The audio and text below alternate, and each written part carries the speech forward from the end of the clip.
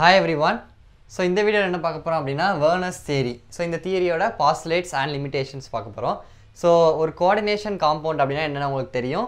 So coordination compoundக்கான ஒரு first ஒரு தியரியை வந்து propose பண்ணது யார் அப்படினா இந்த Werner's. ஓகேவா? Werner's ஓட தியரி. அவர் வந்து ஒரு coordination compoundோட சில characteristics பத்தி அவரா predict பண்ணதை வந்து என்ன செஞ்சிருக்காரு ஒரு தியரியா கொடுத்திருக்காரு.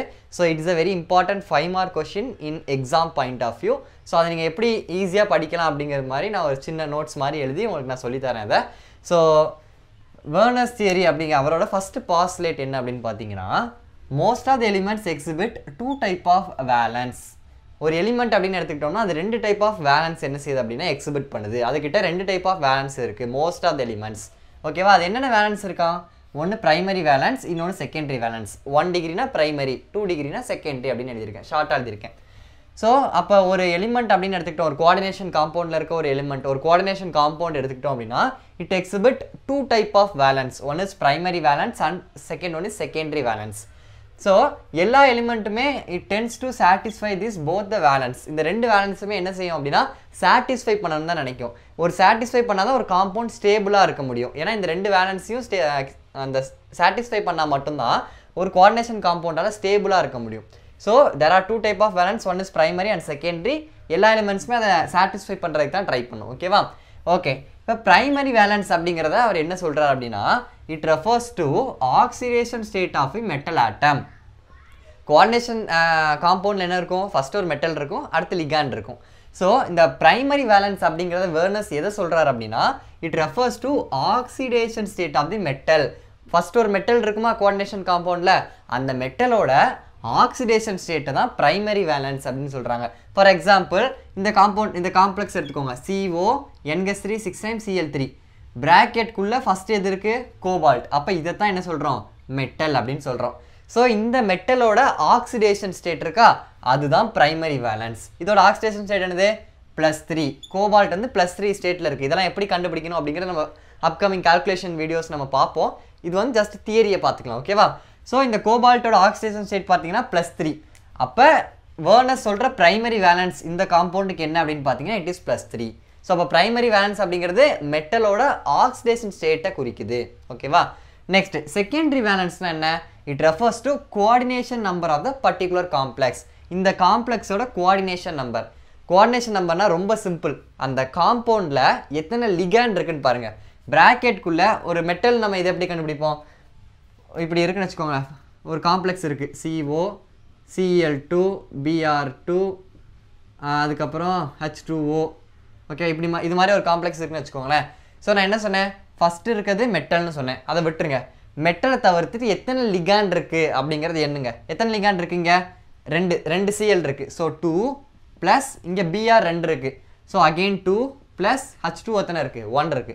சோ 1. அப்ப இங்க எத்தனை இருக்கு? 2 + 2 4 4 + 1 5. சோ அப்ப டோட்டலா இதுல இருக்க லிகாண்ட் எத்தனை? 5. சோ அப்ப coordination number is equal to 5. புரிஞ்சா? மெட்டல் அதை தவிர்த்து மீதி என்னெல்லாம் பிராக்கெட்குள்ள இருக்கோ அது எல்லாமே லிகாண்ட். சோ எத்தனை லிகாண்ட் இருக்கு? the number of ligands is equal to coordination number. புரிஞ்சா? அப்ப இந்த காம்ப்ளெக்ஸ் போங்க. CO NH3 6 times. COங்கிறது மெட்டல், அதை விட்டுருங்க. NH3 6 times இருக்கு. அப்ப எத்தனை NH3 இருக்கு? 6. So 6 is the coordination number of this complex. ஓகேவா? எத்தனை லிகாண்ட் இருக்கோ அதை கோஆர்டினேஷன் நம்பர்னு சொல்றோம். வெளிய இருக்கதை கன்சிடர் பண்ண கூடாது. ஒன்லி உள்ள இருக்கிறது மட்டும் தான். உள்ள இருக்கிறதுல மெட்டலை தவிர்த்து மீதி என்னெல்லாம் இருக்கோ அது லிகாண்ட். அது எத்தனை லிகாண்ட் இருக்கோ அதை கோஆர்டினேஷன் நம்பர்னு சொல்றோம். புரிஞ்சா? ஓகே. சரி அடுத்த பாயிண்ட் பாருங்க. Primary valence is positive in most of the cases. Primary valence என்னது? Oxidation state. So oxidation state of the metal வந்து எப்பவுமே பாசிட்டிவா தான் இருக்கும். மேக்ஸிமம் கேஸ்ல வந்து ஏனா ப்ளஸ் ஸ்டேட் எக்ஸிபிட் பண்ணாதான் அந்த மெட்டல்னே சொல்ல முடியும். ஓகேவா? and 0 in some of the cases. சில கேसेसல நியூட்ரலா இருக்கலாம், ஜீரோவா இருந்துக்கலாம். பட் மோஸ்ட் 99% எப்படி தான் இருக்கும்? it will be positive +1 +2 +3 அது மாதிரி தான் இந்த பிரைமரி வேலன்ஸ் அதாவது ஆக்சிடேஷன் ஸ்டேட் இருக்கும் அப்படினு சொல்றாங்க. சரி இப்போ ப்ளஸ்ல இருக்கு. ப்ளஸ்ல இருந்தா அது எதை சாட்டிஸ்ஃபை பண்ணும்? எது வந்து அதை சாட்டிஸ்ஃபை பண்ணும்? it is satisfied by negative ions. இப்போ ஃபார் எக்ஸாம்பிள் எல்லாத்துலேயுமே ரெண்டு இருக்கும். இப்போ நெகட்டிவ் அப்படின்றது நம்ம ரொம்ப சோகமாக இருந்தால் நம்மளை யார் சாட்டிஸ்ஃபை பண்ணா? ஹாப்பினஸ் வந்தால் நம்ம சாட்டிஸ்ஃபை ஆயிடுவோம். அது மாதிரி நெகட்டிவாக இருந்து ரொம்ப நெகட்டிவ் திங்கிங்கில் இருந்தோம்னா பாசிட்டிவ் திங்கிங் வந்து நம்ம என்ன ஆயிடுவோம்? சரியாயிரும், சாட்டிஸ்ஃபை ஆயிரும். அது மாதிரி இது பாசிட்டிவ்ல இருக்குன்னா இதை வந்து யார் சாட்டிஸ்ஃபை பண்ணுவா?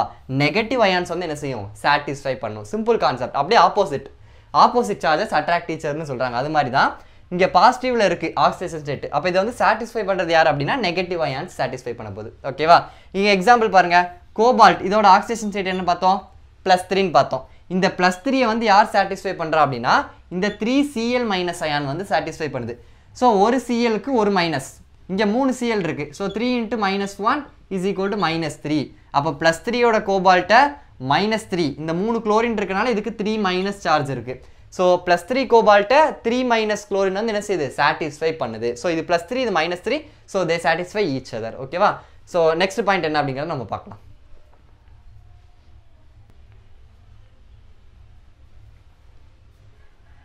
ஓகே, so next பாயிண்ட் பாத்தீங்க அப்படினா செகண்டரி இப்ப பிரைமரி வேலன்ஸ் பத்தி போனதுல பார்த்தோம். இப்ப செகண்டரி வேலன்ஸ் என்ன சொல்றாங்க? Secondary valence is satisfied by negative ions, neutral molecules or positive ions. Primary valence வந்து பாசிட்டிவா இருக்கும். அதை satisfy பண்றது நெகட்டிவ். Secondary valence எப்படி இருக்கும்? அது சார்ஜே கிடையாது. ஏன்னா அது ஒரு கோஆர்டினேஷன் நம்பர். ஸோ அப்போ அதை வந்து யாருனாலும் சாட்டிஸ்ஃபை பண்ணலாம். பாசிட்டிவ் சார்ஜ் வந்து சாட்டிஸ்ஃபை பண்ணலாம், நெகட்டிவ் சார்ஜ் வந்து சாட்டிஸ்ஃபை பண்ணலாம், நியூட்ரல் மாலிகூல்ஸ் வந்து சாட்டிஸ்ஃபை பண்ணலாம். நியூட்ரல்னா அது சார்ஜே இல்லாத மாலிகூல்ஸ் வந்து சாட்டிஸ்ஃபை பண்ணலாம். இல்லாட்டி காம்பினேஷன் ஆஃப் திஸ் இது மூணுமே சேர்ந்து வந்து கூட அதை சாட்டிஸ்ஃபை பண்ணலாம் அப்படின்னு சொல்கிறாங்க. ஓகேவா? ஸோ பிரைமரி வேலன்ஸ் நல்லா கவனிச்சுக்கோங்க. பிரைமரி வேலன்ஸ் இஸ் பாசிட்டிவ், அதை சாட்டிஸ்ஃபை பண்ணுறது நெகட்டிவ். செகண்டரி வேலன்ஸ் பார்த்தீங்கன்னா அதுக்கு சார்ஜே கிடையாது. அதை யாரெல்லாம் சாட்டிஸ்ஃபை பண்ணலாம்? பாசிட்டிவ் சாட்டிஸ்ஃபை பண்ணலாம், நெகட்டிவ் சாட்டிஸ்ஃபை பண்ணலாம், நியூட்ரல் மாலிகூல்ஸை சாட்டிஸ்ஃபை பண்ணலாம். ஸோ இதை வந்து நீங்கள் என்ன செஞ்சுக்கணும்? தெரிஞ்சுக்கணும். ஓகேவா? ஓகே, ஸோ இப்போ பார்த்தீங்கன்னா எக்ஸாம்பிள் பார்த்தா உங்களுக்கு புரிஞ்சிடும். ஸோ எக்ஸாம்பிள் பாருங்கள், CONH3 6 times Cl3. இப்போ பார்த்தீங்கன்னா இதோட செகண்டரி வேலன்ஸ் என்னது? எத்தனை லிகாண்ட் இருக்குது? 6. ஸோ இதோட கோஆர்டினேஷன் நம்பர் இஸ் 6. அப்போ இந்த 6-ஐ வந்து யார் வந்து சாட்டிஸ்ஃபை பண்ணுறா? 6 அமோனியா மாலிகூல்ஸ் வந்து சாட்டிஸ்ஃபை பண்ணுது. So it's a neutral molecule. 6 ammonia molecule வந்து என்ன செய்யுது? அந்த செகண்டரி வேலன்ஸை சாட்டிஸ்ஃபை பண்ணுது. அது மாதிரி இங்கே செகண்டரி வேலன்ஸ் இந்த காம்பவுண்டுக்கு பாருங்கள், 5 அமோனியா மாலிகூல்ஸ், 5 ஒரு குளோரின் இருக்குது. ஸோ 5 + 1 6. அப்போ இங்கேயும் கோஆர்டினேஷன் நம்பர் 6. அப்போ அந்த 6-ஐ யார் சாட்டிஸ்ஃபை பண்ணியிருக்கா? 5 ammonia molecules, 5 neutral ammonia molecule satisfy பண்ணியிருக்கு, ப்ளஸ் ஒரு குளோரின் மைனஸ் அயான் சாட்டிஸ்ஃபை பண்ணியிருக்கு. ஸோ நியூட்ரல் மாலிகூல்ஸும் வந்திருக்கு, நெகட்டிவ் அயான்ஸ் வந்திருக்கு. ஸோ அதான் இங்கே காம்பினேஷன் ஆஃப் தீஸ்னு கொடுத்துருக்காங்க. புரியுதா? இங்கே வந்து நியூட்ரல் மட்டும்தான் வரணும், இல்லை பிரைமரி இது பாசிட்டிவ் மட்டும் தான் வரணும், நெகட்டிவ் மட்டும் தான் வரணும்னு அவசியம் கிடையாது. மூணுமே சேர்ந்து வரலாம், 2 வரலாம். ஏதோ ஒன்று வந்து என்ன செய்யும்? வந்து சாட்டிஸ்ஃபை பண்ணும். எது பர்டிகுலராக நெகட்டிவ் தான் வரணும், பாசிட்டிவ் தான் வரணும்னு அவசியம் கிடையாது. புரிஞ்சா? ஸோ நெக்ஸ்ட்டு 4th பாயிண்ட் பார்க்கலாம்.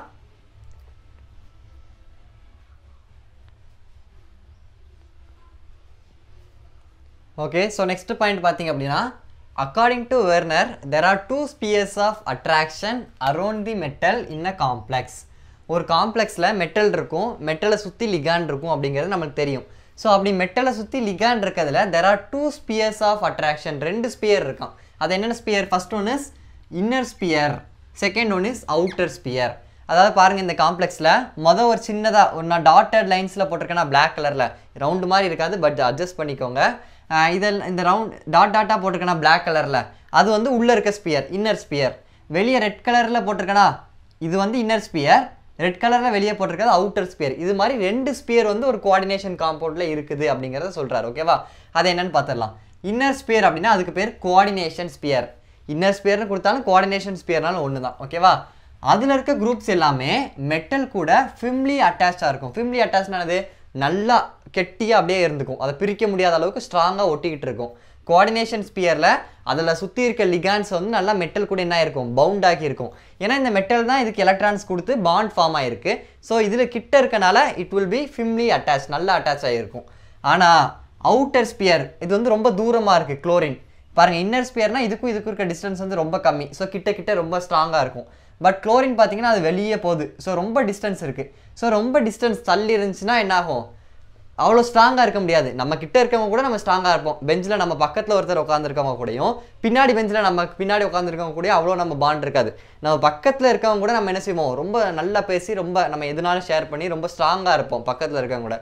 அதே இது 2 பெஞ்சுக்கு தள்ளி நம்ம பின்னாடி இருக்கிறவங்க கூட அவ்வளோ நம்ம எதுன்னு இருக்காது, பாண்ட் இருக்காது. ஸோ அது மாதிரி தான் மெட்டலும் அது பக்கத்தில் இருக்க அமோனியா கூட ரொம்ப ஸ்ட்ராங்காக இருக்கும். அதான் இன்னர் ஸ்பியர். வெளியே இருக்க குளோரின் கூட அந்த அளவுக்கு ஸ்ட்ராங்காக இருக்காது, அது அவுட்டர் ஸ்பியர். நம்ம ஃப்ரெண்ட்ஸை ஞாபகம் வச்சுக்கலாம். பக்கத்தில் இருக்கவன் பின்னாடி 2 பெஞ்ச் தள்ளி இருக்கிறவன், அது மாதிரி நீங்கள் ஞாபகம் வச்சுக்கோங்க. ஓகேவா? ஸோ நம்ம பக்கத்தில் இருக்கவன் இன்னர் ஸ்பியர், நம்ம 2 பெஞ்ச் தள்ளி இருக்கிறவன் யார்? அவுட்டர் ஸ்பியர் நம்ம தான் மெட்டல் ஆட்டம் ஓகேவா ஓகே ஸோ அவுட்டர் ஸ்பியரில் இருக்கிறது எல்லாமே எப்படி இருக்கும் லூஸ்லி பவுண்டாக இருக்கும் ஸோ லூஸ்லி பவுண்டாக இருந்தால் என்ன செஞ்சிடலாம் ஈஸியாக பிரிச்சிடலாம் நம்ம பின்னாடி இருக்கவன் அந்தளவுக்கு நம்ம பாண்ட் இருக்காது ஸோ அப்போ ஈஸியாக பிரிஞ்சிரும் அப்படிங்கிற மாதிரி சொல்கிறாங்க ஸோ ஒரு எக்ஸாம்பிளுக்கு நான் ஜஸ்ட் சொல்கிறேன் ஓகேவா can be separated into ions upon dissolving எப்போ பிரியும் அப்பான் டிசால்விங் ஒரு காம்ப்ளெக்ஸ் எடுத்துகிட்டு போய் நான் ஒரு சொல்யூஷனில் மிக்ஸ் பண்ணுறேன் அப்படின்னா இந்த இன்னர் ஸ்பியர் வந்து என்ன செய்யாது பிரியாமல் அப்படியே இருக்கும் ஆனால் இந்த அவுட்டர் ஸ்பியரில் இருக்க இந்த குளோரின் வந்து என்ன செஞ்சிடும் தனியாக பிரிஞ்சிரும் அப்படின்னு சொல்கிறாங்க ஓகேவா ஸோ நல்லா கவனிங்க CONH3 6 டைம்ஸ் Cl3 இதைத்தான் நான் இப்படி டயக்ராம் போட்டிருக்கேன் இந்த பிராக்கெட் இருக்கா ஒரு பிராக்கெட் போட்டிருக்கோமா அந்த பிராக்கெட் தான் கோஆர்டினேஷன் ஸ்பியர் பிராக்கெட்டுக்கு வெளியே இருக்கா கவுண்டர் அயான்னு சொன்னா அதுதான் அவுட்டர் ஸ்பியர் அதுதான் அயனைசேஷன் ஸ்பியர் ஸோ இந்த ஸ்பியர் இன்னர் ஸ்பியர் கோஆர்டினேஷன் ஸ்பியரில் என்ன இருக்குது மெட்டல் இருக்குது லிகாண்ட் இருக்குது ஸோ இந்த லிகாண்ட் என்ன செய்யும் மெட்டல் கூட நல்லா ஸ்ட்ராங்காக இருக்கும் வெளியே இருக்க இந்த கவுண்டர் அயான் என்ன செய்யும் அவுட்டர் ஸ்பியர் அது ஸ்ட்ராங்காக இருக்காது அதை வந்து என்ன செய்யும் அயனைசேஷன் ஸ்பியர் ஸோ நான் ஒரு மெட்டல் ஒரு காம்ப்ளெக்ஸில் ஒரு சொல்யூஷனை நான் டிசால்வ் பண்ணேன் அப்படின்னா இந்த Cl3 மட்டும் என்ன செஞ்சிடும் ஈஸியாக பிரிஞ்சிடும் பட் இந்த காம்ப்ளெக்ஸ் வந்து பிரியது ரொம்ப கஷ்டம் ஏன்னா இந்த காம்ப்ளெக்ஸ் அப்படி தான் இருக்கும் ஆனால் இந்த Cl3 மட்டும் என்ன செஞ்சிடும் 3Cl- பிரிஞ்சிடும் ஓகேவா so there are 2 types of sphere one is inner sphere அதில் வந்து எல்லாமே ஸ்ட்ராங்காக இருக்கும் அவுட்டர் ஸ்பியர் கொஞ்சம் லூஸ்லி பவுண்டாக இருக்கும் ஓகேவா ஸோ நெக்ஸ்ட் இன்னும் ஒரே ஒரு பாயிண்ட் இருக்குது அதுவும் பாஸ்லேட்டில் சேர்த்து நீங்கள் எழுதிக்கோங்க ஓகேவா